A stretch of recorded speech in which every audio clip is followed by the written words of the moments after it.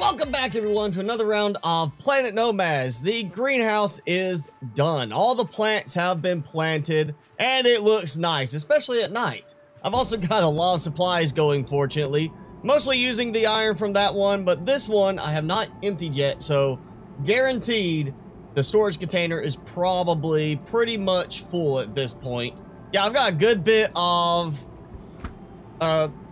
basic frames, metal plating. Let's get in range. You'll see 3,570 basic frame can be made. 3,574. There is going up. It's just, yeah, working so much better with that done. And I have found that, yeah, definitely need more refineries. Because if I place this here, see, I have 0 purified water. Because I have disconnected this one. That's connected, and 16,369 purified water in storage right now, just inside of this. And that's not even but a few hours of letting it run. So this is producing a massive amount of water. I'm just gonna let it keep doing that until I have my new power setup done, which is what the goal is today. So we're gonna start by, of course, I guess building outwards a bit. And I really wish we had more circular options. Yes, we do have curved corners, but not something that allows for a true circular design in a smooth circle. I really wish we had that sort of thing. What I'm thinking maybe is to separate it out a little bit, because I don't want to get too big with this because it's going to go next to here. I don't want to encroach upon that too much. I'll just go out like this. So slight adjustment on this side. I'm going to test this out because what I'm thinking is I want to have a top-down view of the generators down below. So we'll have all the generators kind of sitting down here, nice and on and glowing. And I'll have like an underside access door if need be for that. And that way you just have all the generators down below looking nice and pretty while they work. And then up top, above each side, we will go with the big storage container. Where did I put that one? Let's see. There we go. And so basically it would fit almost perfectly on it. I just have to, you know, have something up here to sit. So one side for deuterium, one side for uranium. So what I'm doing right now is I've got a general structure for the upstairs area because I want to have a nice viewing area, which means I need it to look right. And I'm going to play with this a little bit. I want to try to do a little bit more contouring this time around, and maybe a little more color variance in certain things, like a black and green, more, you know, like green power, so, something like that. Hulk power. So now what I'm going to focus on is really the lower level, where the generators are going to sit. And I actually spaced this out with the generators in place like that, with the plan of connecting them in below. And as I started working on that, I realized that's going to be a really big pain to split the connections down below. So what I'm actually going to do is have the connections come across and then feed from the top for the generators. And what that means is the uranium generators will actually sit up here and just connect in from the side. So you'd end up with, let's say, for example, this type placement. And you'd be standing up here looking down through the glass and you see generator hanging down there. And I'm going to have a drop down where I drop down and I have walking access to each of them to make it easy to grab supplies, pop back up, and then dump things into the storage, which will sit up above the glass panes. So it'll be something like that, where it sits up above, walk in, oh, I need some deuterium, grab deuterium, completely separate so that no lag trying to get to it, and having it where basically the generators are getting access straight to the production elsewhere, but also going to have, of course, production here. And what I'm thinking with that is by trunking this way, and this may end up being a really tight squeeze in the end, but I'm going to try to make it where the refineries sit up on the ceiling as I walk along, and they just interconnect along that way. It may actually end up being me doing like this in some regard, making it where it mounts sideways like it's held within. Yeah, that should work well enough. I mean, even walking forward, that's not going to be a problem. Not like I'm jumping around doing this. Ow, my head. I'm not going to do that all the time. Well, there's a problem here. If I run this trunking the way I want, there's going to be a very visible gap here because of that. Because it doesn't sit flush to the bottom. You don't have that option. And if I build across this way, it's still going to leave a gap there. So I'm going to actually have to move things out a bit, which means I'm going to have to move this in, put another connection across. So this will be separated. And that actually lines up perfectly right now with that. I like the notion of keeping that. I may end up actually just taking this out and having the standard front piece like this. That connects over here like that. I might just do it that way. Take this out.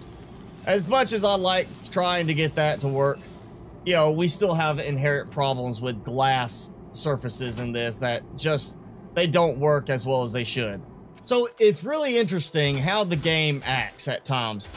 I messed up and targeted the wrong thing, which is very easy to do in the game. When I was messing with this conveyor system earlier, I took out a piece, and instead of taking like a minute to calculate the physics, it dropped that piece immediately. Like it was a brand new game save, no weirdness in calculating physics. It just immediately dropped it.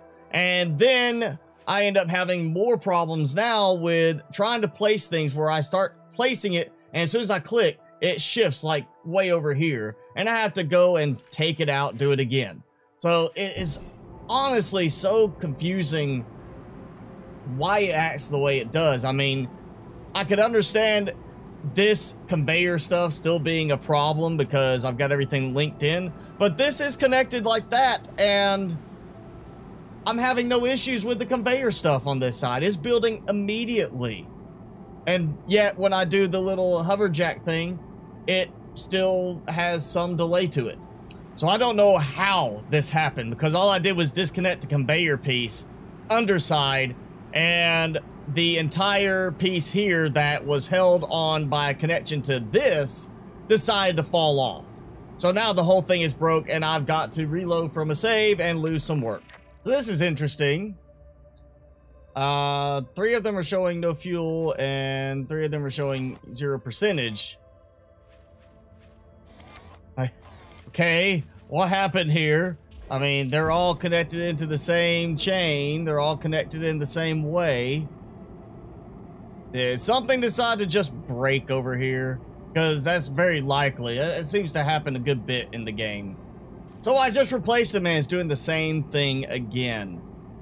That is, yeah, there's just so many bugs still with this game that really shouldn't be there. You know, especially calling it full release, it should not have the bugs that it has in this game. So now that I put some fuel in them, they all show correctly, which is still so weird that it does like that. Alright, and so basically what I'm doing here is, after experimenting a bunch, I'm going to lay the refineries on their side so that when I walk up, I can have some kind of, you know, like covering over this. Make it kind of look fancy in a way. Like that, so I'll have this spot that I can access, and then it's going to give kind of a full enclosed feeling to everything with this. And these will just get linked into the conveyor system through right here. I'll just drop something down from here behind the scenes or whatever. It'll come back in, and it'll be linked in this way.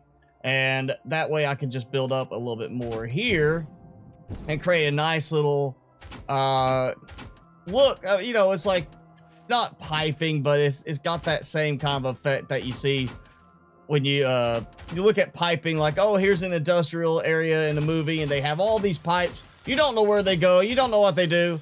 So this is just kind of like an enclosure platform to give it that singular functional look to it, like everything is part of the system. And I'll just have things come off like this, And then, yep, we'll come out from here. So we'll have the single trunk that comes out. And all the rest will connect over that instead. And we'll get this kind of look to it. So yeah, basically some kind of enclosed feeling. I'll probably do something similar where I trunk upwards a bit. I still want to leave openings so when I walk in, I can, you know, come up here and be like, oh yeah, I can target that generator, throw some deuterium in, so I don't have to worry about it being so much of a central storage point for all of them. And that will leave the storage to actually be more for keeping things organized and having some deuterium ready to go when I need it. And I'll just come down there, take stuff out of the refineries, and then come up here and dump it into my storage container.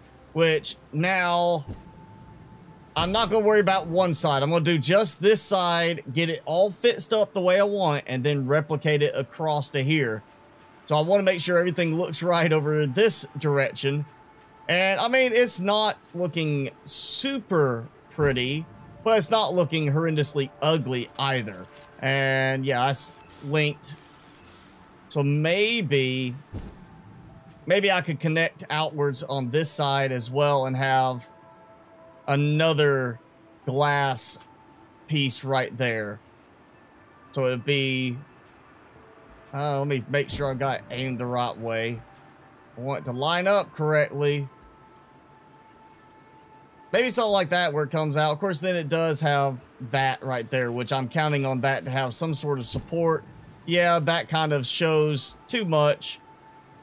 I'll wait on that. I might try it again later when I'm messing with this. But yeah, I'm definitely wanting to make this a little bit more cosmetically pleasing.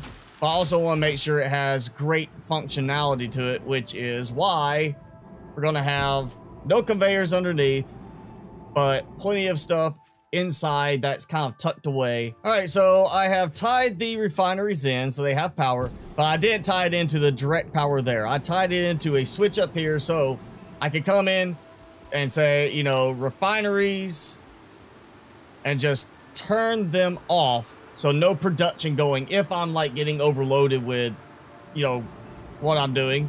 And then having that same switch over there, I can have something that ties back and tells it to turn off. So I don't think I will need that so much. Now it's time to sit here and say, what do you think? 10,000 basically? Or, well, you know, 99, 999. I wish it would expand, let you see it. 99999. There we go.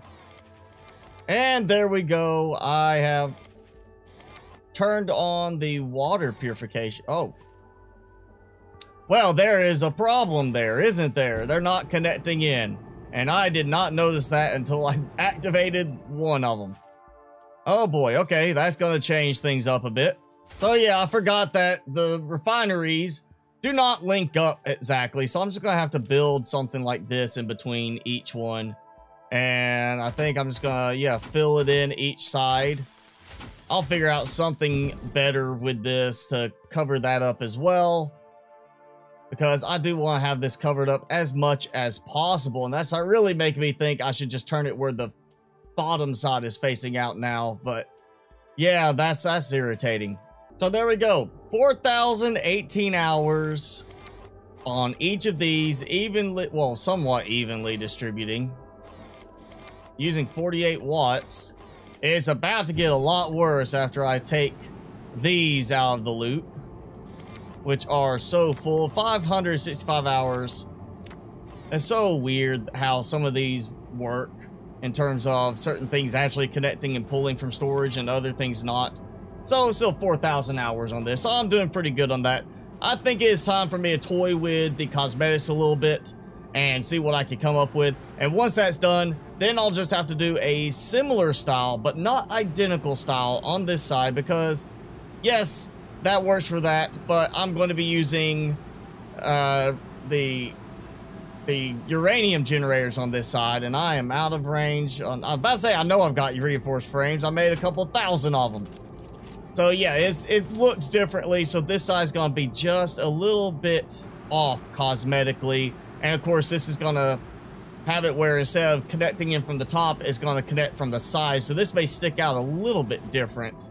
So that's going to be it for this episode of Planet Nomads. I feel I made some good progress with this, and I've got a decent visual going on it, as well as, of course, the cosmetics that I want, despite the setbacks that I've had. The problem with it disconnecting the whole thing for some random reason, despite the fact nothing was taken out to do that, and just the, stuttering still problematic with that, and of course, in this case, being more problematic with placing blocks. A lot of times I placed the blocks and it would jump out further away and I'd have to go and take that block out and place again. And there's a couple cases where it took 4 or 5 tries to actually get something to line up the way I wanted it to. So setbacks, but I did get a good bit done like I said I feel like I did. So yeah.